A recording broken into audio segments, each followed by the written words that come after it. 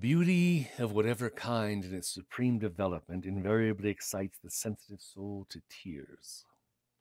Edgar Allan Poe, January 19th, 1809 to October 7th, 1849. Yes, born today, 214 years ago, and passed over to the other side in October. That's pretty cool, huh? He only lived to be 40 years old. My gosh, he lived a relatively short, unhappy life, but during it, he produced some of the world's most recognizable poetry and stories. Orphaned before the age of 2, he became estranged from his foster father in his teens and became an alcoholic who had difficult time keeping a job. He married his young cousin, Virginia Clem, who probably inspired much of his fiction and poetry, only to see her sicken and die of tuberculosis in her 20s. His drinking was exacerbated by her death, and only 2 years later he himself died in Baltimore, 4 days after being found wandering the streets, delirious and in clothing other than his own. On a side note, there is some speculation that Mr. Poe was actually a time traveler, but we'll cover that in a future session. It's actually believable. Well, anyway. His first book, Tamerlane and Other Poems, was published anonymously in May of 1827, although his first love was always poetry. Once Upon a Midnight Dreary. He wrote stories, reviews, essays, and commentaries in order to support himself and Virginia. He worked as an editor for several magazines, during which time he garnered the epithet the Hatchet Man for his tough critiques of submitted works. It was during this period that Mr. Poe wrote what many consider the first detective story, The Murders in the Rue Morgue. Both The Pit and the Pendulum and The Telltale Heart were also written while Poe was living in Philadelphia, but it was the publication of his poem, The Raven, in February 1845 that finally brought him the recognition he had long desired. Last year, in honor of Edgar Allan Poe's birthday, we had a week-long multi-reader celebration with over 25 hours of Poe stories presented, all of which is available on the StorylinkRadio YouTube channel for your listening pleasure. To summarize, Poe presents an improbability. His literary genius spanned poetry, short stories, novellas. More than 2 centuries after his death, his classic tales of Gothic literature continue to inspire new writers, striking a chord in the hearts and imaginations of countless Edgar Allan Poe enthusiasts around the world.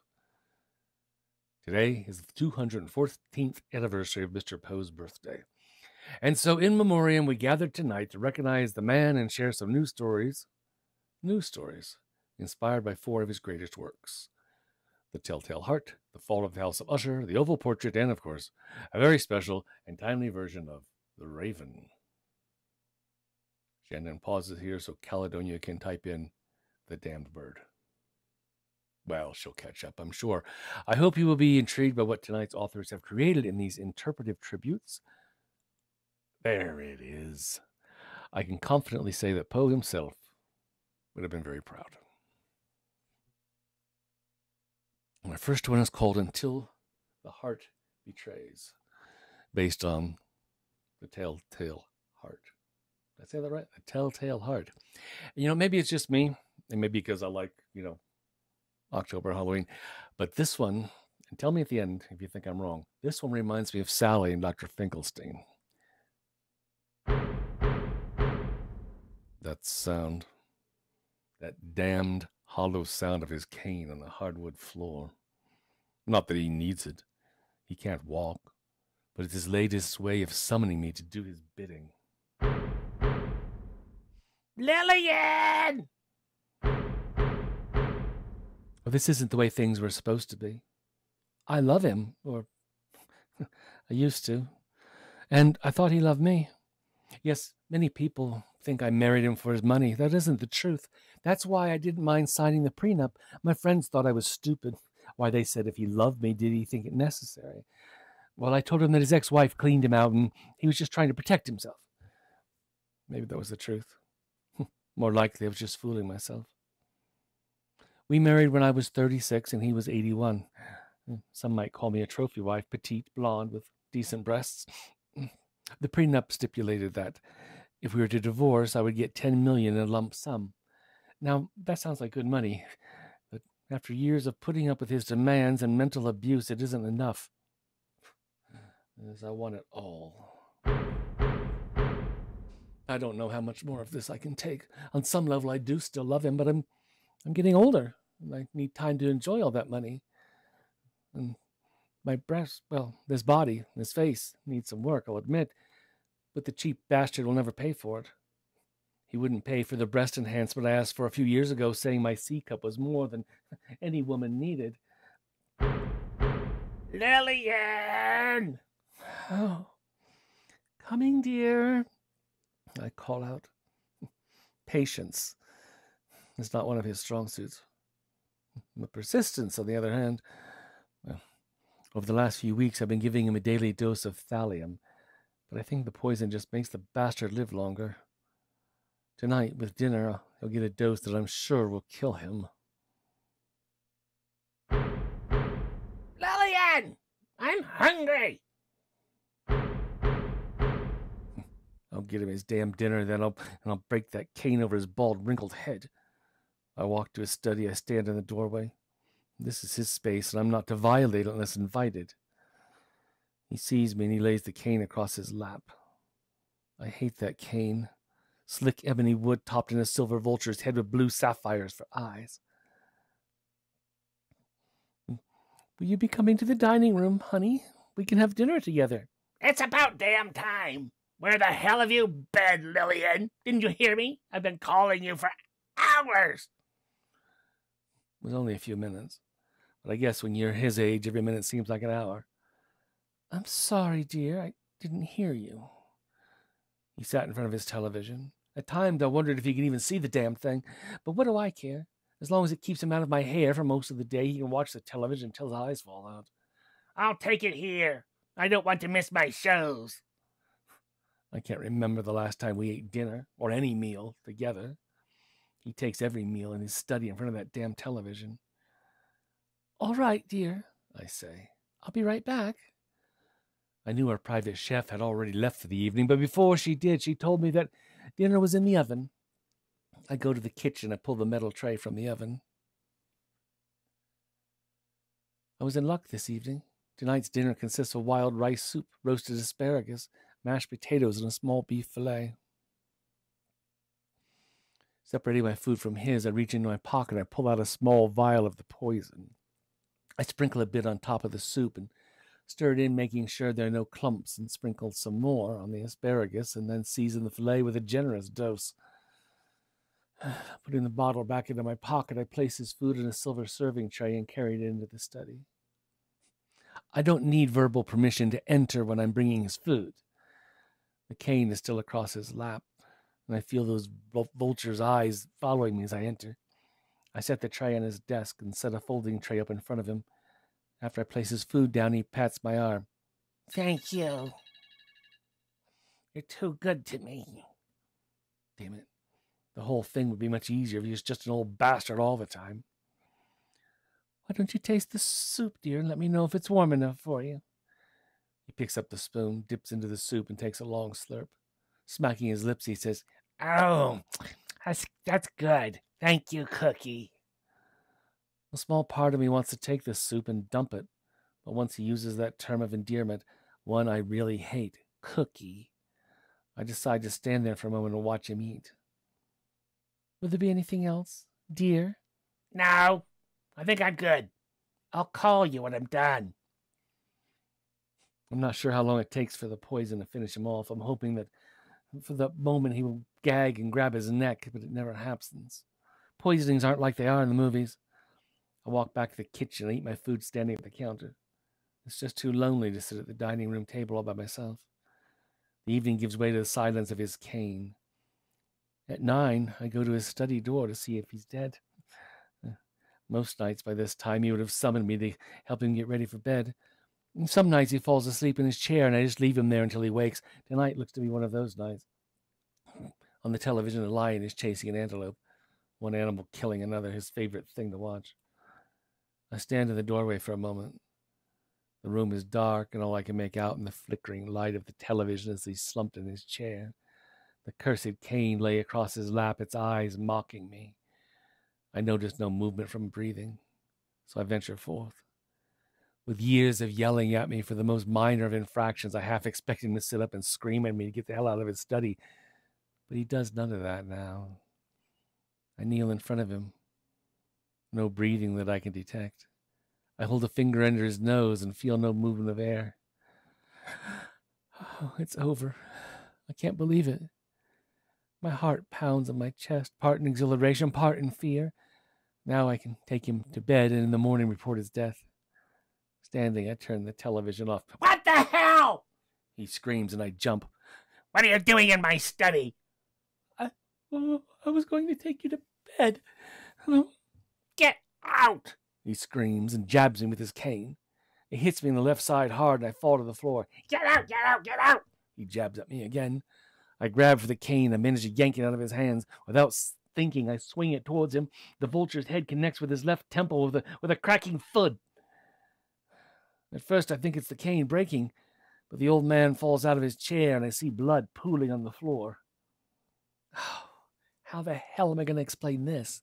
A 93-year-old man found dead in his bed is easy to explain, but a 93-year-old man lying on the floor in a pool of his own blood, not so much. I complained on several occasions that we should have some live-in help so I didn't have to be at his beck and call, but now I'm glad he never caved. With our chef already gone home and our cleaning crew not scheduled to come for a few days, I feel some relief. And I have some time to work. Though I hadn't planned it earlier, I finished preparing my garden for a spring planting. There are no plants yet, just some freshly tilled soil. Digging a hole in my garden big enough to accommodate a person, a wheelchair, and his wretched cane does not appeal to me. But I know that it has to be done, and my garden is the perfect place for it. I like the idea of my flowers getting their nutrients off that old bastard's body. I walk out to the garden shed, but I don't turn on any of the lights. We don't have many neighbors, but all the ones we do are close enough to notice a light. Digging a hole is more work than I ever thought, though. When I finish, it's quite late, and I'm tired. It looks like the first rays of morning are kissing the horizon. I just hope filling a hole is much easier than digging it. I head back to the study, and my blonde hair clings to my scalp in sweaty, dirty clumps. I feel disgusting. I take my shoes off outside so I don't drag any unnecessary dirt into the house. There's no need to make more work for myself. I lock the wheels of his chair. I lift him back into it. He's heavier than I thought he'd be. But I manage. I grab his cane. The vulture eyes, both those blue sapphire vulture eyes, are staring back at me, taunting me, judging me. We know what you've done, they seem to say. I wheel him out to the garden. I shove him into the hole, chair included. I drop the cane in as well. And the last I see of it, two beady blue orbs looking back at me as I drop the first empty bottle of thallium, then shovel after shovel full of dirt back into the grave. The sun has made its full rise over the horizon, and I have the hole filled in. My garden once again looks ready for spring planting. I retrace my steps, making sure there are no wheel tracks or anything else that will betray me.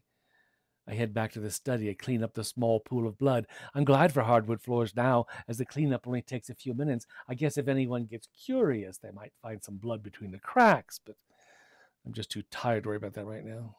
I'll do a better job in the morning. After I shower, I fall into bed. Oh, I'm hearing the cane even in my dreams now. I wake just before 4 in the afternoon, disoriented, and then I hear the thumping again. It can't be possible. I put that cane in the ground. Why am I hearing that infernal sound? Well, then it comes to me. Someone's pounding on the front door. 4 in the afternoon, I look terrible. If I answer the door in my current state, it might arouse suspicion. Oh, but if I play sick... I throw on my terry cloth robe and I head to the door. Whoever is pounding on the door has about as much patience as my dead husband. It takes me a few minutes to get to that door. I'm still quite tired. Who knew that digging a grave could be so tiring? I suppose some of us here probably know that, but I never knew it before. The door creaks as I open it. Charles Langford, my husband's accountant, stands at the front porch and he looks a bit nervous. Sorry to bother you. He trails off when he sees me. You okay, Lillian? I'm just a bit under the weather today, Charles. Oh, well, look, I'm sorry you don't feel well, and I hate to be a bother. I did try to call first, but no one answered. Albert didn't show up for his monthly meeting today. Is he all right? Yes, he's fine as far as I know. I've been in bed all day, and to be honest, I haven't seen him today. I tried to look concerned, but feeling as if I'm not pulling it off very well. Are you sure he knew about your meeting today? I've been his accountant for more than 30 years, Lily, and he never missed one of our monthly meetings. The man likes to count his money. Yes, that is very true. I have access to the accounts, but the old cretin did keep a tight watch over how much I spent and where. And now that he's disappeared, I'll have to keep control of my spending. No big ticket items, no major surgeries. But I suppose a little injection here and there won't be noticed. Look, I'm sorry. We had a bit of a fight last night. I just didn't take the time this morning to find out where he was going. But if I see him, I'll tell you I'll tell him you're looking for him, all right? I start to close the door. Lillian, are you sure he's not here? I mean, his car is in the driveway. Damn it. The car. I didn't think of the car. Though he could afford it, he bastard never hired a driver, insisting he could drive himself. Or more often than not, I would run his errands for him, but never once did I go with him to his monthly meeting with Charles. My tired brain works fast. Oh, he called a car service this morning. I heard him mumble something about that piece of crap not starting again, and we're not smart enough to have AAA like they do in Houston, you know. I think he's going to see about buying a new one. But if he was to see you and he didn't show... Calm down, Charles says. I'm sure he's fine. He probably just lost track of time. If you see Albert, can you ask him to give me a call? Sure, not a problem. I closed the door. Before I could get it all the way closed, Charles asked, "Oh, Lillian, you mind if I look around? I mean," his face reddens a bit. "I know you're not feeling well, but it'd ease my mind to be sure. You know." He looks as if he's going to drop his request for just the briefest of moments, and I pause, hoping he will, but he doesn't. We walk together. Charles talks as he glances in the room now. I don't hear him. Instead, I hear it, a faint. It's barely audible, but it's there, like a distant bark. Charles is still talking, but I don't listen. We approach the study. I stop in the doorway. Charles continues in the room.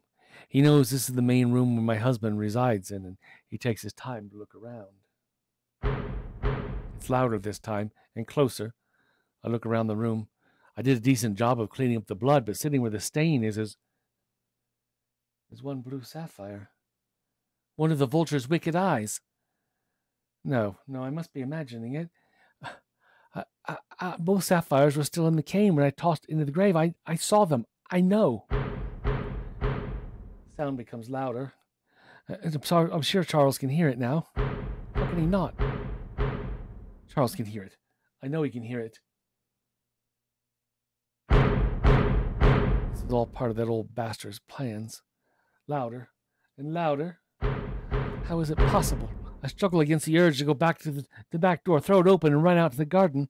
I fake another cough. Maybe Charles will get the hint and leave, but he says something that I don't hear, and Charles is mocking me. He knows. I'm sweating. Are you all right, Lillian? It's the first words I've heard from him since he entered the house. Can't you hear it? A look of concern crosses his face. That! He grabs my shoulders. Are you all right, Lillian? I cover my ears. I can't take it anymore. He's in the garden, I scream as I fall to the floor. Dig him up, please, please, dig him up. Call someone, call the police, please, just make it stop. Charles kneels beside me. Make what stop, Lillian? That sound. The hideous thumping of his damned cane. So, just me, or did that remind anyone else of Sally and Dr. Finkelstein in The Nightmare Before Christmas? Oh, well. So our next one is Once Upon a Midnight, based on the Damned Bird poem.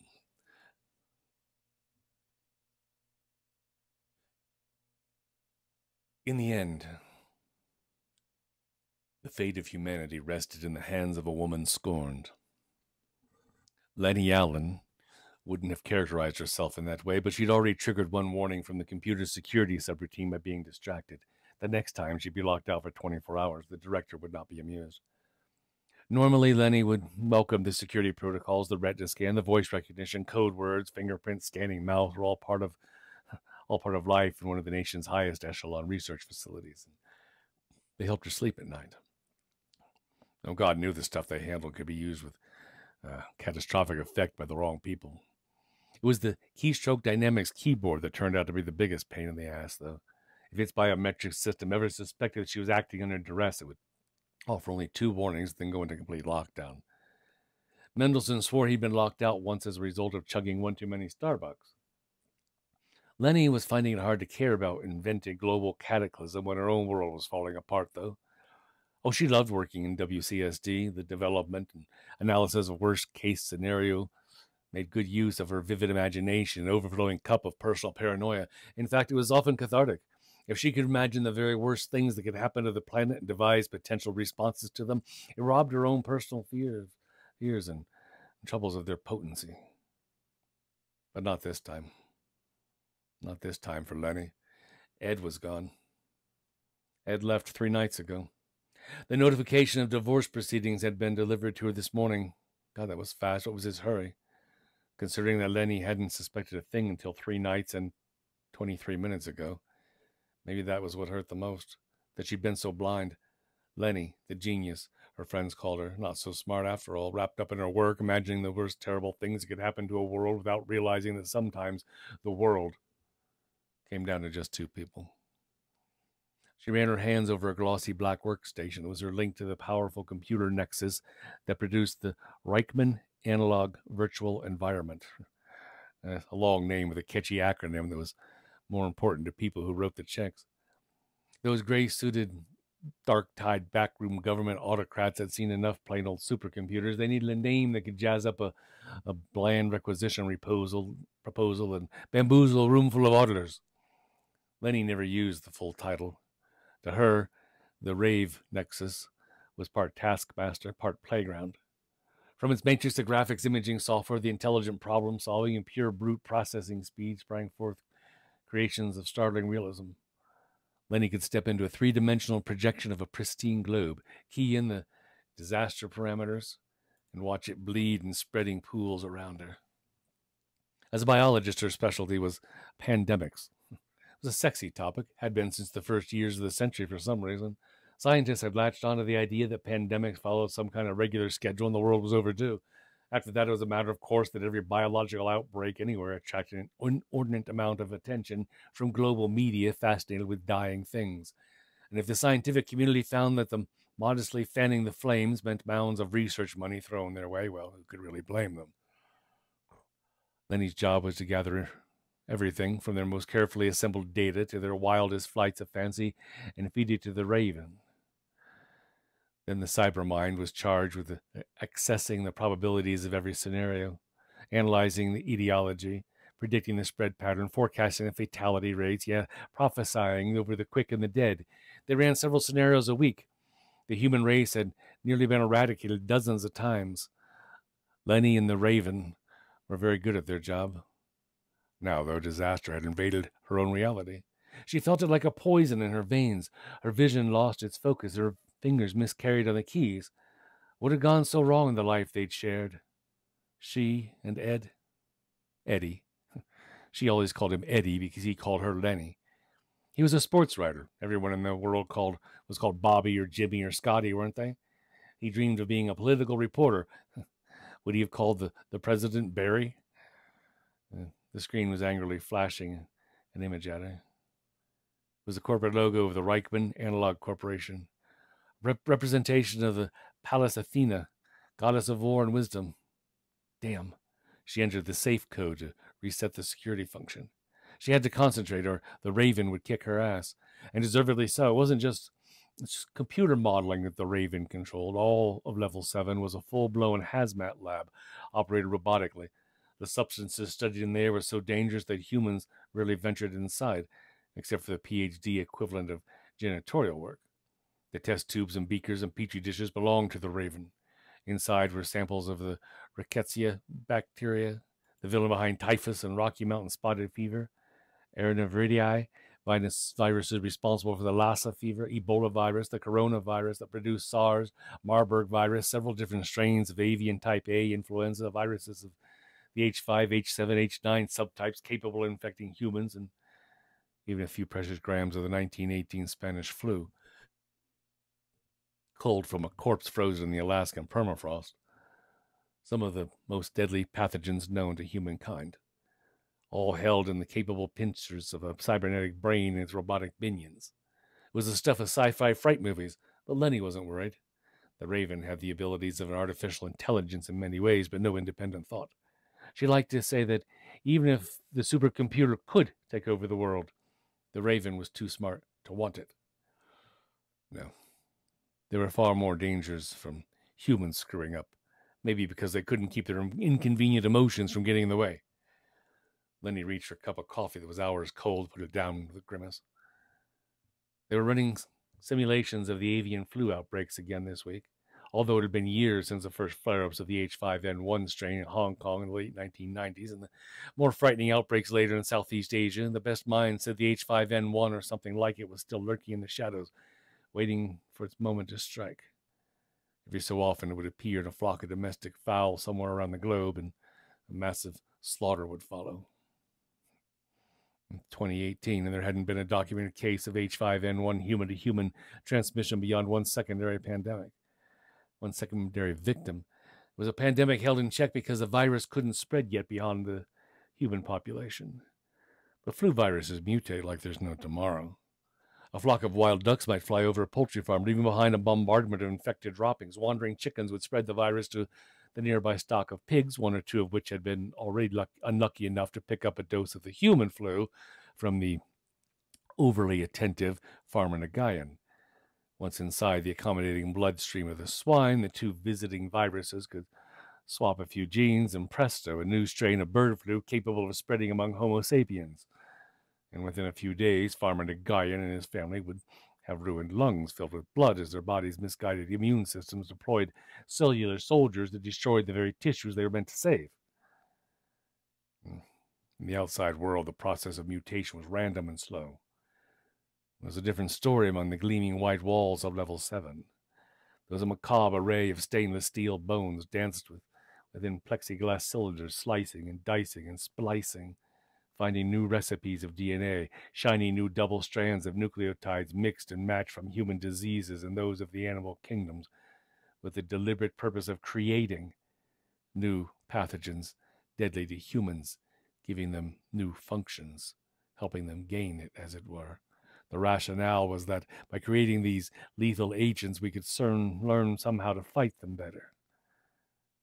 Lenny was always grateful that she didn't tend to remember her dreams. She also felt that her own hands were clean. She didn't create the murderous agents. She only ran simulations of their path of destruction. When she and the Raven turned the new killer loose, was only on a virtual globe, an ethereal construct of numbers and electrical impulses, sanitized, safe. Lenny provided the data, and the computer showed her Armageddon. She would never admit it to anyone, but it was morbidly fascinating to watch the world's dominant species die 1,000 gruesome deaths, particularly if at least one of the virtual victims bore the face of Eddie. No, that wasn't true. That wasn't true. She didn't want him dead. Maybe the blame was hers. She'd always known the secrets could tear a relationship apart. Her father's military career had poisoned her own parents' marriage after he'd been promoted into the upper echelons of the Pentagon and had to hide the details of his workday from his own wife. After that, the trust was gone and the fire along with it. Lenny had watched it happen. Lenny had vowed never to make the same mistake, but that was exactly what she had done. It wasn't just her job security demand. She told herself she was protecting Eddie from the horrors of Level 7 for his own good. It wasn't healthy to live day after day with the threat of biological holocaust hanging like the sword of Damocles in the mind's eye. Some people couldn't take it and spent the rest of their lives in therapy. And so Lenny couldn't tell Eddie about her work, and she couldn't tell him why not. But Eddie wasn't a fool. He suspected something. Eventually it turned into the conviction that she was involved in something big, a potential hot story that could be his entree into the political arena. She was sure he hadn't come up with that idea on his own. It had the perfume taint of that blonde internet blogger he'd talked to about more and more often, the one who was always digging for government conspiracies, the one with the inflated ego and the inflated chest. Oh, God. Was that what had happened? Had an online correspondence sparked an offline romance? Oh, Eddie, did I drive you to that? Lenny felt a hot tear well up and had to snap her head away before it could splash onto the keyboard. No. She didn't want Eddie dead. She was furious, cruelly hurt, and hopelessly infatuated all at the same time. She loved Eddie beyond reason, and even now she knew that she would take him back without hesitation, if he asked. Yeah, but what were the odds of that? Predicting odds like that would take more skill than she had. It would require a master of predictions. No. The idea was ridiculous. Lenny turned her head away from the screen, imprisoned her hands beneath her legs, restrained them while she rocked back and forth in confusion. But there was no one else in the lab. Well, likely wouldn't be for another 45 minutes. Her co-workers liked to take long lunches. And Lenny knew how to erase almost all traces of her commands, except in the Raven's deepest core memory. Did she dare? Inevitable as a pandemic itself, she surrendered 7 minutes later and began to key in the data. The Raven already had dreams of information about Lenny. She quickly faded a rough profile of Eddie, and warts and all, resisting the powerful temptation to embellish the warts. Query: will Lenny and Eddie get back together? There was no sign of activity from the Raven. There never was. The 60 seconds was an eternity of processing time for a task that involved no global modeling, no quantum variables, and no fancy graphics in 128-bit studio precision color. The screen finally came back to life. Raven, insufficient data. She exhaled a long-held breath and realized her hands were trembling. She didn't dare try it again, though. It was sheer idiocy to have done it in the first place. She spent the next 5 minutes covering her tracks. The rest of the afternoon was excruciating. Each time someone came over to speak to her, she expected them to hiss a withering accusation about using lab facilities for a personal whim. She vowed that she would never give in to such unworthy impulse again. Lenny hurried home that night in relief and dreamed of a spinning globe projected midair with her face on one side and Eddie's face on the other, and she could only watch helplessly as scenario after scenario brought spreading patches of emptiness like a cancer between them. At the first coffee break the next morning, she asked again. Raven, insufficient data. This time she didn't delete the inquiry. She merely hid it behind layers of other tasks. But it waited there for her to call it up, first at lunch, then at afternoon break, and eventually whenever she had the room to herself. In between, her mind would wander from cross-indexing fatality rates to trying to recall any memories of her marriage that might help her in her Cupidian quest. Raven, insufficient data. In frustration, she nearly pounded a fist on the keyboard. But that might trigger another computation. Because of the dynamic interface, the machine already finished most of her sentences for her. They'd worked together for so long it anticipated nearly every keystroke. Instead, she chastised herself again for obsessing over her husband. Ex-husband. And tried to force her tense fingers to relax on the keys. She was startled to see the screen begin to fill with words, beginning with exacerbate, exact, exacting, exaggerate. She quickly keyed in a terminate command. The Raven was getting too damned helpful for her own good. But not helpful where it really counted. Why couldn't the supercomputer produce an answer for her? Why didn't it even try? The question was too simple, that must be it. She needed to approach it like any other scenario, build a model, then enter the data, run the simulation. But that would take time. She could never accomplish that much in a couple of coffee breaks. She had to work overtime, which meant she needed a cover story. Say her last pandemic simulation had run into bugs of the computer, not the biological variety. But she was close to tracking them down and didn't want to lose momentum. Her supervisor accepted the fiction readily enough. Lenny was one of his best workers, after all. And anyway, she was on salary. But she had to be careful. There was still a possibility that someone else might be working late and walk in on her. It was even possible that one of the security people would make a random check on her workstation. She needed a shadow screen, a secondary display she could bring up with stroke of a key. Only a real task would be convincing enough to fool a colleague, but she just finished the last of the most recent series of simulations. What else would look plausible? She called up the Raven's latest results from level 7 and instantly regretted it. A quick scan of the data caused her blood to drain from her face. Good God. This was the worst one yet. A strain of virus that appeared to be based on hemagglutinin 5 and neuraminidase 1, but had stitched on RNA from half a dozen sources. The testing just completed that afternoon showed a startling 100% lethality, virtually unheard of. Early indications revealed a 6 or 7 day incubation period followed by fatality within 4 days. That alone made it much more dangerous than killers like Ebola. They killed their hosts so quickly they rarely spread very far from the original source of the infection. This new creation had no such weakness. It was the perfect traveler. Oh, God help us if... Lenny didn't let her mind complete the thought. Instead, she began the practice routine of building the computer model would complete it for her. The horrific allure of the new pathogen was nearly enough to distract Lenny from her original purpose. It was the moment when the world could have been saved. That moment. But like so many moments, it came and passed. And destiny or fate or evolution dictated otherwise. The pull of her aching heart was stronger. Once the basic parameters of her scenario had been established, she allowed the Raven to fill in the rest, adding only the simple command to run the program and then terminate. Run the program, then terminate. Then she turned back to her private project, the reunion of Lenny and Eddie, the best case scenario. It happened only minutes before midnight. She awakened to the sound of the alarms and the pain there where the keys had been embedded in her cheek. Had they caught her? The klaxon reverberated through the room, piercing her ears until her jaw ached. Warning lamps painted the walls in spasms of color. Finally gathering her wits together, she snapped her head up to look at what they called the big screen.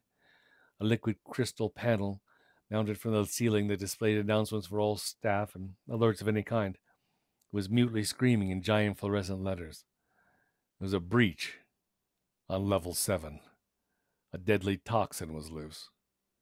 Already an army of biohazard experts would be scrambling into the hazmat suits. She could picture them racing down the echoing hallways to bring the enemy to battle. Yet even as she watched, her initial alarm turned to helpless horror. The vents were opening.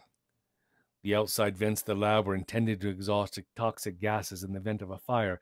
They were a dangerous necessity, but there were countless fail-safe systems to prevent them from ever opening in the aftermath of a spill, exactly the kind of accident she was now witnessing.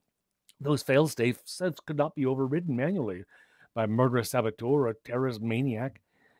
That had been demonstrated again and again before the lab could even be built. No one could open the vents to open air once a breach alert had been sounded. No human. The Raven. The computer must have allowed it. Good God, could it have been caused by something she had done? Lenny's fingers flew frantically over the keyboard, recalling the recent list of commands and actions. Luminous letters reflected in her wet eyes. No. Oh, no. It wasn't possible. The last command line accused her from the screen like an executioner's pointing finger. Run program, exterminate. She slumped back in the chair. Her vacant eyes came to focus on the holographic globe suspended in the midair before her, running its final simulation.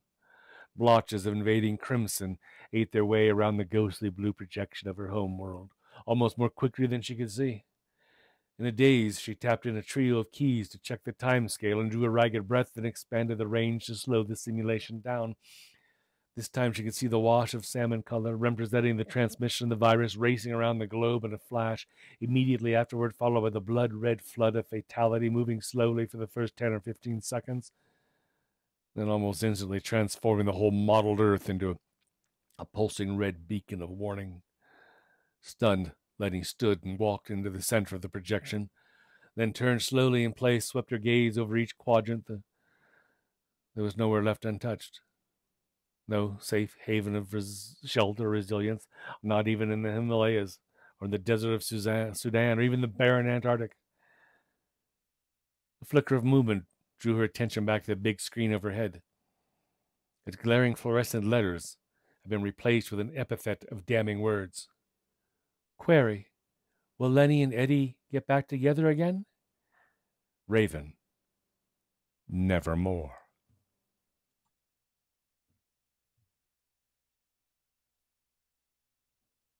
Oh, Raven. Okay, we got time. Wow, we got time. That might be one of my favorite ones in the book.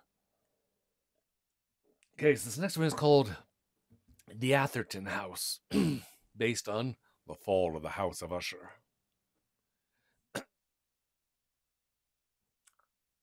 I'm not a writer. I'm not at all remarkable or interesting person, and I am certainly not clever. Under normal circumstances, the thought of precisely straightening a sheet of paper, pressing down upon the Warren keys, and hammering out a story would be abhorrent to me. However, I feel obliged, no compelled, to tell the truth about what happened the day I traveled to the Atherton house, even though writing that name makes my fingers tremble. No, I'm not a writer, but anybody who knows me would assure you that I am a truthful man. You must believe what I'm about to describe. You must. It was late autumn when the silent taxi driver dropped me at the front of the palace. The trees were bare, their leaves strewn like rotting corpses across the lonely path, but the chilly sun seemed to mock the idea of trailing any light into the shady drive. The tall iron gates were rusty and contorted into grotesque leers, and seemed as if they had not been opened for a long time. The road was silent and smelled musty and forgotten. But as I pressed against the gate and a screeching cry echoed through the estate, I felt as though something was watching me. Now, I'm not a superstitious man. Indeed, I pride myself on my cerebral disposition and unshakable rationality. But you must believe me when I confide that as I stepped through the gate of the Atherton house, my senses were heightened to an animalistic intensity. The crunch of my feet against the rotting leaves was intolerably piercing to my ears, and the slightest touch of my fingers against the rough iron was as chilling as death. The smell of moss and ivy was so moldy that I could not breathe for retching, and the sparkle of every cobweb glinted before my eyes. I've never attributed great weight to feelings, choosing instead to weigh up decisions according to the relative pros and cons. With every agonizing step, though, a bestial instinct rose up inside me and gripped my heart like the sudden chill of a stormy wind. Run, run. Turn around, run like a frightened animal, do not look back. Of course, I dismissed these thoughts as the childish whims of someone recovering from a long journey. As I trod the overgrown pathway and noticed how vicious creepers had angrily reclaimed crumbling stone ornaments, I tried to recall the last time I had actually seen Demelza de Atherton. She was so quiet and strange that even though I had a vague recollection of her uncomfortable presence in our office, I struggled to pinpoint exactly when I had last felt the cold breeze as Demelza walked past me. I'm not known for being a sociable person myself in the office. I arrive at work precisely on time. I work diligently at whichever documents need to be copied, or edited, or sorted, and then I leave at some hour in the evening. However, I always greet my colleagues in the office with a polite tip of my hat. When occasionally I glance and see a pale, thin-faced double of myself also furiously copying beneath a pile of yellowing papers, without exception, I bestow upon them a generous smile that often makes some comment about the weather or the daily commute. I understand that I am considered to be a dull, perhaps standoffish, but well-meaning and efficient member of the agency. I've worked there for many years. Now, Demelza de Atherton was a different case altogether. Demelza arrived at work early and was always the last to leave, to the extent that people whispered and joked she slept among the papers. She certainly had the wild appearance of one who does not live a normal, measured existence. Her hair was an explosion of wires at different lengths, as if she had been electrocuted, and her skin was deathly pale, as if she never saw the light of the sun. Her eyes were crazed like an animal about to be attacked, or perhaps to attack. They were big and beady, as though she was mad through lack of sleep. Demelza never spoke to anybody in the office, except for the occasional grunt, and people soon gave up attempting to speak with Demelza at all, collectively deciding that she was rude. Demelza had an erratic excuse to work. Sometimes she would stare at the notice board in front of her as though she were in a trance. On other occasions, she would attack her task with ferocity, like a lion ripping apart its prey. Sometimes she would tear papers with her nails, spilling ink across them, or screw them up with an erupting volcano of frustration. Often it would be me who was asked to stay late and rewrite her work, as it was useless to anybody. The hours of copying her crazy handwriting sometimes made me feel a little unhinged. I would let out an angry cry or a long musical laugh. I'm not a person easily troubled, but Miss Atherton made me feel uneasy. When she was not tearing up papers, Demelza spoke loudly on the telephone to somebody named James. That is how I know all about her that I do. I'm not nosy, but it was impossible not to hear her half of the conversation. She would shout and scream at James, slamming down the telephone, knocking over pots of pens. She once even threw her office chair across the room and knocked over a table, making a flurry of papers catch flight like butterflies. Some people thought James was her husband. Others claimed he was her brother. I personally thought he might be a cousin. Whoever he was, I hope the poor man had strong nerves. There were several mysteries surrounding Demelza. The first was why she was working at the office at all. It was well known that the Athertons were an old aristocratic family, and it was possible to walk from Oxford to Cambridge purely on the Atherton land. Their estate, it was rumored, was so large that one could find themselves lost in the grounds forever. Their house, or rather castle, I'm led to believe it was something between the two, had almost 1,000 rooms, and 2 people could live there and never see each other. Certainly one could scream at the top of his lungs and never be heard. The first mystery, therefore, was why such a rich lady should need to find employment in an office in the first place. The second mystery was, given her conduct and inability to copy even a singular document without tearing it to pieces, how she managed to keep her job. And the third mystery about Demelza, in which I find myself inexplicably tied up, is why Demelza de Atherton disappeared. Excuse me, sir, I piped up one day in the office. The workers, with their translucent skin and long bony noses, all stopped copying documents and turned their sneering eyes in my direction. There was an eerie silence. Nobody ever speaks to the boss. Yes, Jenkins, the back of the boss's black cat said. He did not turn around. Actually, sir, I quivered. Actually, sir, it's Watkins. Yes, Jenkins, he repeated more loudly, this time with a tightness to his tone. Watkins, I cleared my throat. It's about Miss Demelza Atherton, sir. The boss turned around in his spinning office chair. His face was round, fat, and pink, and he had mustaches. He had big, bushy eyebrows, and one of them was raised.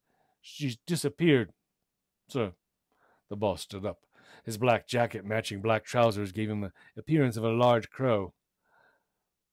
Has anyone seen Miss Demelza Atherton? He boomed. Everybody turned like mice back to their desks and scurried back to their writing. When was the last time anybody saw her? The scratching of busy pens and clicking of creaky typewriters became louder and faster. Well, Jenkins, he said without looking at me, I suppose you'd better go and see what's become of her. Me? Why me? There was a general gasp, like a sudden gust of wind circulating the office. The boss raised his eyebrow further so it almost touched his forehead. It's just that I don't know her, Jenkins. I don't even know where she lives. Ridiculous. Everybody knows Miss Demelza Atherton lives at the Atherton house somewhere between Oxford and Cambridge. Yes. Well, call a taxicab. Go down at once. And if you even think about charging the taxi to the company, Jenkins, it'll be the last thing you do. But, sir, what about... Your copying can wait. Go. As I walked the seemingly endless drive to the crumbling house, I mulled the events of the day over in my mind, and I felt slightly annoyed. However, the decrepit, demonic gargoyles glared at me with every step, and the feeling was soon devoured by what a vague, unidentifiable fear. I am sure, I mused, that there is perfectly rational explanation for the woman's disappearance. She probably just decided to quit her job at the company. God knows the thought has occurred more than once in my mind, and I am a long-serving, reliable employee. By the time I had reached the house, it was completely dark, except for a bright white moon sat high in the cloudless sky. It gave that house a spectral glow, as though it were not of this world, a trick of the senses. perhaps caused by the wind, meant that the faraway sound of howling in the forest, dogs, or perhaps foxes, seemed to be very close. I pulled my suit jacket tight around my body.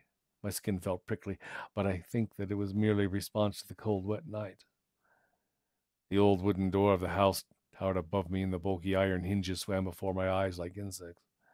I hesitated and pulled the frayed, damp cord of the heavy metal bell.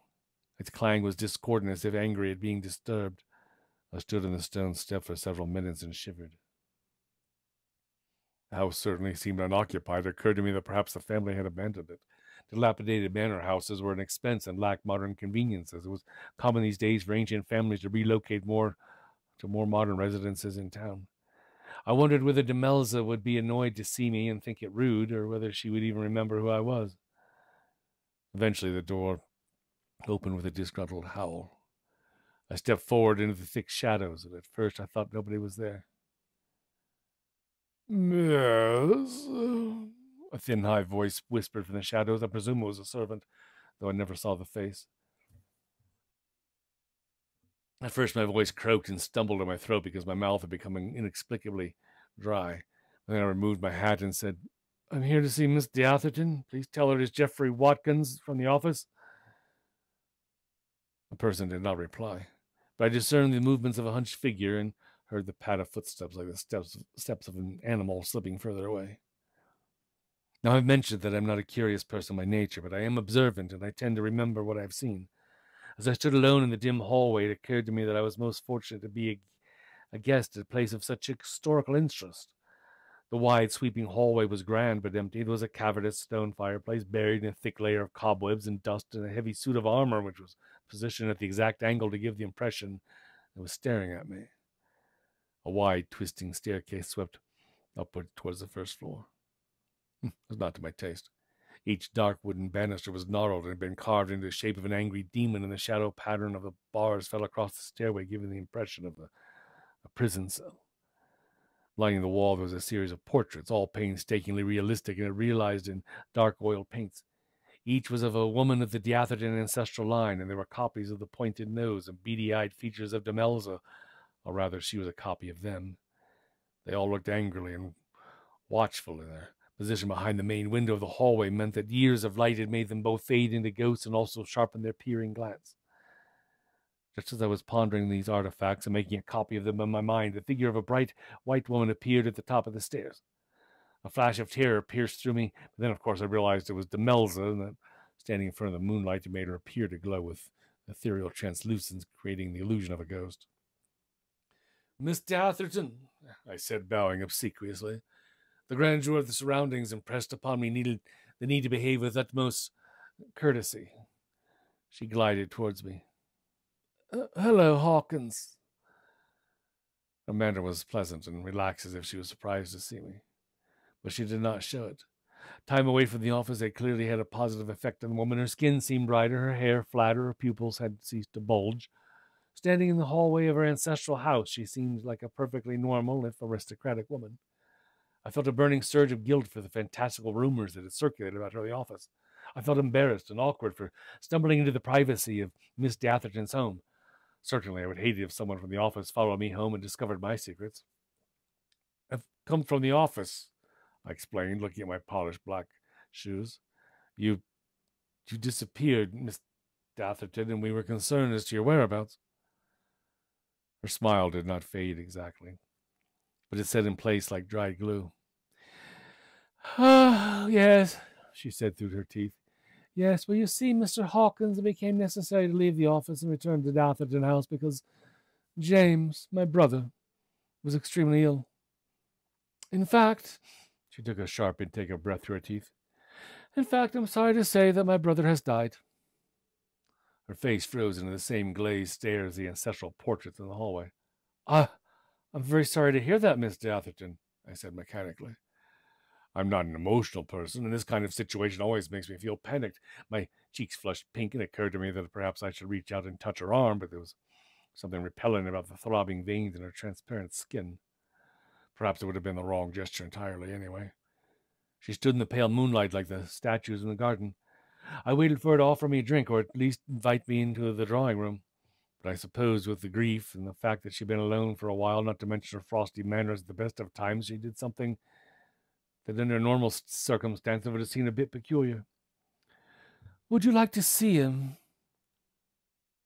I shuddered, but then quickly recollected my sensibilities. I had already been unspeakably rude, arriving unannounced at the home of a grieving stranger. Demelza looked stonily composed, but I felt sorry for her. I decided I had no option. I certainly, I mumbled. Demelza took a solitary candle and turned towards a dark doorway. We tiptoed down a gloomy stone staircase which twisted down into a cellar a long way below the ground. There was a series of stone arches, and the cold, lightless passageway became increasingly narrow. I knew it was fairly common for ancient families to have crypts in which generations of ancestors lay silently and resisted decay. I had not given much thought to what such places felt like. The cold stone walls seemed to press down and against us. Rows of historical figures lay beneath the cold shrouds like cakes beneath napkins or children sleeping in bunk beds. I imagine them all with the same pointed nose and beady features of the Datherton family, 100 frozen Demelsas lined up in a row like toy soldiers. If I were not such a rational man, I might have entertained the notion that one of those figures turned its head beneath the sheet. Demelza paced coolly to the end of the row and lifted the paper-thin wisp of cloth that had been resting over James Datherton. "Say hello to James," she said. Mr. James Datherton was a carbon copy of his deathly pale sister. He had the same angular features, like a pecking bird. I had expected his eyes to be closed as though in a peaceful sleep, but they were open like glassy marbles.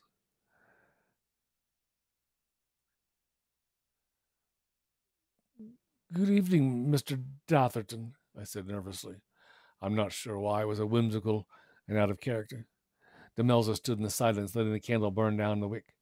It flickered wildly, making a dazzling light show of specters on the wall. I felt like the suitable time had elapsed and we should turn back towards the land of the living. However, Demelza was resolutely fixed to the hard stone floor. She showed no sign of movement. Now, I am a sensible person. I pride myself on my sound judgment. I beg you to believe that what I am about to relate. Without prior warning, there was a low, harrowing moan and a shuffling sound. I spun around to face the corpse of Mr. James Datherton. Demelza's eyes flickered, but she did not flinch. All of a sudden, James Datherton turned his head, fixed his bulging eyes in our direction, and raised his pale arm. I screamed, "Miss Datherton! Miss Datherton, your brother is not dead!" "Oh, he's quite dead. You must be having a funny turn, Jenkins. People of a certain sensitive nature find places such as this one offensive to their sensibilities." Mr. James Datherton lurched towards her with his withered arm. Miss Datherton, I really must leave." Demelza turned towards me like a dressmaker's dummy on wheels. "Mr. Jenkins, you are not going anywhere." "But—" My eyes bulged and I bit my lip. "The taxi's waiting. I really must go." She sneered and let a sinister snort from the side of her mouth that reminded me when I used to work with her in the office. "The taxi's gone," she announced with the faintest trace of a laugh. "Oh, yes, it's gone." The corpse, or ghost, or perhaps live figure of Mr. James Datherton leaned towards me with a bestial cry of horror. Making a snap decision, which is unusual for my character, I pushed Miss Datherton, sending her flying with such force that she flew across the crypt and cracked her head in its ancient stone wall. Then, with no doubt in my mind that she was lying dead on the floor amongst generations of her family, I left my hat and my jacket and I ran. I ran like a fox pursued by bloodhounds, leaving that foul, crazed woman to bleed to death on the floor. Yes, you must believe me. You must believe me when I tell you that I had no other choice. The Datherton house, or the fall of the House of Usher. And speaking of no other choices, well, you do have a choice. We have one more short story left. I have no choice, but I have to read it because it's in the script. And besides, it makes a perfect halfway for the book, so that we'll have a half left to do again another time. So if you're able to stick around, you might enjoy this one. It's called Vanity, based on the oval portrait by the birthday boy, Mr. Edgar Allan Poe. If not, I totally understand. and we'll see what we can do. Thank you, thank you. Mirror, mirror on the wall. That was a relative of mine. I did not admit with shame either. Rather, I'm proud to boast of many shadowed history on countless chateau walls. I'm proud to herald that I had bolstered the images of a variety of intriguing women, whether robust or delicate, voluptuous or reedy, withering or ripening. Yes, I showed each that she was beautiful. I engaged my subject. I was certain the typical fate of silvering and aging, which happens to mirrors, from staring endlessly the same images without reaction, would never happen to me. It was a chilly October day. My prior owner Mary's estate sale. There had not been much in my vision all afternoon, save for a dappling sun and leaves, and then a sweet, fair face appeared. She had a pretty pink pockmark below the outer corner of one eye. Oh, yes, I had seen birthmarks like it, but never there. It sat like a painted rose on white china. It drew me into her dark eyes. A female voice. Cassie, we should think about leaving now. As my admirer did not look back over her shoulder in the direction from which the voice had come. Instead, she cocked her head to the left and then to the right, and she mussed her hair. I swelled up to reflect her. I rounded her chin a bit. I blushed her cheeks for her. She gave me a faint smile. I've decided this mirror would be stunning in my bedroom, don't you think? Cassie bought me for less than I was worth, but I was not insulted.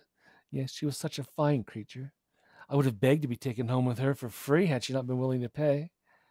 She lifted me with gentle hands. She threw a dust and cat hair clouded blanket over me and put me into the trunk, where I lay in darkness and felt the bumps in the road as the car traveled on. I anxiously waited for the arrival at Cassie's home. I wanted to study everything she owned. I wanted to know Cassie. Oh, every woman in my life had a love for someone. If what I reflected when each looked into me would have an effect on attaining her wildest dreams, I would give it, even if it meant I might lose that fine lady. In my earliest memory, I was frequently passed to a different owner if my current one wed. I would come to expect it was my fate to love and to lose. Such is the life of a mirror. When I arrived at Cassie's for the first time, I dreaded that day. For my Cassie, I thought of her as my Cassie now, beheld me in ways that none before her had. She scrutinized me closely. She seemed to peer through me, turning this way and that, touching her legs, her arms, her flesh, asking me if I thought she was beautiful. Of course she was, even surpassing the white roses for which she had a passion. There was no part of Cassie's body on which they weren't in bloom. She had art on her shoulder, back, and ankle. She had metal ones which entwined and grew up the outer lobe of her ear. She even had them on her shopping hat, the one I had heard her tell her friend that her lover Dan had bought her in a fashionable seaside shop. Dan. On and on she talked of Dan at first, never in front of me, always with other females, always from somewhere else in the house. Dan was a painter, and she would babble with excitement over how she was going to be his subject. With a little more work, of course, I'd heard her say on a few occasions, sometimes when I could surmise from the lilt in her voice that she had been imbibing. On those nights she would look into me even more deeply, and I would respond and reflect her loveliness. I would add a little paunch to her cheeks if they looked slightly gaunt, or I would brush a bit of flesh on her inner arms to match what I'd seen on her that first day she lifted me from the grass. And then one night, Cassie did not just look into me. She touched me at the point where my gaze met her thighs. There was a flood of something as I had never felt, like the sound of sand in an hourglass to which I had been close enough to hear, only this feeling not a sound, and then all went black. For a moment I could not see. Not enough, Cassie whispered. I am not beautiful enough to be part of Dan's canvas. I must be thinner. I was shocked back to vision. Cassie was Renaissance, as the women in the paper photo hanging over her bed reminded me they were rounded and luminescent, lush and enveloping and Certainly not fat, and I adored her just that way. Every line and shade, the gentle, graceful collarbone, the fleshy swell of her stomach, even when a small bulge rose above her waistband, the breasts, one more angular than its mate, the legs, which met in 4 out of 5 places. I couldn't bear to have Cassie think that. To show her that I would worship her regardless, I daubed on a little extra flesh on her belly. I patted a curve on her thigh. I accentuated the pouch beneath her chin. I waited for her to smile as she had on that day on the lawn. But instead, her eyes narrowed at that reflection, and she fled from the room. The next dawning, she stood before me in a sheer gown, posing forward, backward, side, poking her stomach, caressing her knees, pressing her collarbone, wrapping fingers around her wrist, twisting her rings. Then she would she'd touch me in the same places, and I would go blind for a second, and then not, and blind and not, and then always when I was not, I would embellish her. A reflection, a little curve here, a small rise there. Oh, we'll make this perfect yet, she said, and then she left, and I could barely stand the anticipation of her return, so I could know what she meant. She arrived harboring a brown bag, and she sat in front of me. This will work, she said, and she spilled the bag's contents on the floor. There were aqua boxes and red boxes and bottles of green glass. I will be a sketch instead of charcoal, if that is what Dan wants, so he can love me, so he can draw me. She ripped into the red box with savage delight, opened the small bottle inside, filled her palm with several red pills, and slapped them into her yawing mouth.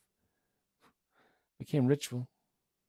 Cassie took the pills. She pulled herself into a flouncing red dress. She twisted her hair into a clipped crown with white roses. She stood before me. She turned, cocked her arm, twirled. I rendered flesh upon her each time, to show her by her reflection, to show her my love for her was purer than dance, to show her my love was all she could ever need. Oh, not enough, she said. Her bones began to show. Dresses she filled hung off her body. The meeting places in her legs shrank from each other, her knees whittled to bas relief. The more she looked into me, the angrier she seemed to become, and so I worked even harder to flesh her out. And the amount I was required to add each instance grew. I expended such energies that sometimes in the shadows when the room was dark and she was in bed, I hardly had energy to watch over her. Once she stopped amid twirl and her eyes clouded with misery. Oh, this is not going as fast as it needs to. That was the beginning of the small chocolates from the aqua box and the thirsty consumption of the liquid in the green bottles. Some dawnings now were full of distant noises of sickness, a sound I knew all too well from having been set upon the walls of water closets before. And so all the harder I worked to show my love in her reflection. I mourned her formal self. I wanted to see Cassie as she was the first day she bought me, the way I had seen her when she gazed into me, the way I had seen Cassie that magic night when her fingers had touched me and quickened my silver. I did not reflect her as she was. No, because I could not bear to look at her as she was. Instead, I fleshed up her collarbone, so the outlying shadows disappeared. I swelled her shriveling breasts. When sometimes it was difficult to restore her, I looked to her armoire for inspiration, for there were images there. Cassie executing an arabesque, Cassie in her white rose hat, Cassie, her arms around a man whom I hoped was not damned, but suspected otherwise. The more like a stick she became, the more I stroked the reflection of her body. I filled her clothes. I waited for her to dispose of Dan's image, but she wouldn't, which meant I restored her further, so I could impress upon her even more clearly that I loved her the way she had been. I was not like Dan, and yet still she did not acknowledge. Each day it was anger upon anger. She stood before me, she wept and cursed, and there was nothing I'd do to comfort her except to add more flesh upon the reflection of her bones and wait for her to see me. And then one dawning, when the bedroom walls were brighter than usual because of the newly fallen snow outside the French doors, she stared at me with burning hate, contempt in her eyes. I hate you, she murmured, low, threatening. You are worthless, you are evil, you deserve nothing. How could she say this to me? All I had wanted to do was love her. All I had given her was love. All I had wanted was her love in return, because Dan, the lover, was not right for her. I was the only thing she needed to love, and we would dwell in her room of the white roses forever. We were meant to be as one. It was my fate. My final home was to be with Cassie. Mirrors. We have horror stories, we do. That there is fire in the home when we crack in the heat, that there are arguments between lovers, we're accidentally struck with a candlestick, a lamp, an ashtray, that we are carelessly anchored and slip from the wall. These are terrible ways to be disfigured for certain, but there is another way, one that is disrespected, for it is considered not what's considered most selfish. That is a self-inflicted shattering. It is an extreme thing, never to be practiced except in excruciating situations, and it is a serious undertaking. It is a commitment one makes to the mutilation and perhaps permanent destruction of oneself, for it means that one believes nothing will be more painful than what one is watching. In that moment, I shattered myself, and hundreds of incidents, many shadows, many dawnings, many women ago returned to me. All at once, the shriek and wail of one suddenly widowed owner, the heat of a too close candle of another during something called a seance, the smell of another giving birth in a straw bed. Only these were all inside me, all at once, and overwhelming. And I expected to go momentarily blind, but I did not. And instead, I watched Cassie as my surface cracked and split. In the after, she glowered at me, and I wondered what she saw, for all I could see of her through the shadow was disjointed, disconnected, dismembered, like the painting that had hung across from me in my latest owner Mary's dining room, the one she had bragged to her dinner's guests was a real Picasso. "You can't do this to me anymore." She thrust her hands over her ears. "I won't listen to you. I won't." And Cassie fled from the room. I heard commotion from below, clashing and crashing, and yes, even breaking glass, and then she returned, and she stood before me. She took out a long silver object, a carving knife. I had seen one in Mary's dining room. It was for slicing meats, and she pressed the blade against her wrists. I think I screamed. I'm not sure. Eventually, Cassie went still, and there was no sound. No nothing. Her vacant eyes stared into mine. She was so close to me. I could not feel any fog on me from her breath. I wanted to get down off the wall and shake her, make her look at me, make her see me, but I could not. All I could do was press forth a piece of my backing to let loose a shard of glass, and it fell to the carpet with a tink thud.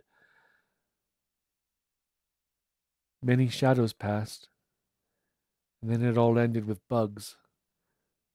At first there was only one, in the layer of dust that had formed on the antique trunk at the foot of the bed. And then another bug joined him, and another, and they made paisley patterns on her nose and eyes, colliding and bouncing off one another until a teeming quilt of them thrummed over her body. And through the shadow, I watched Cassie melt away.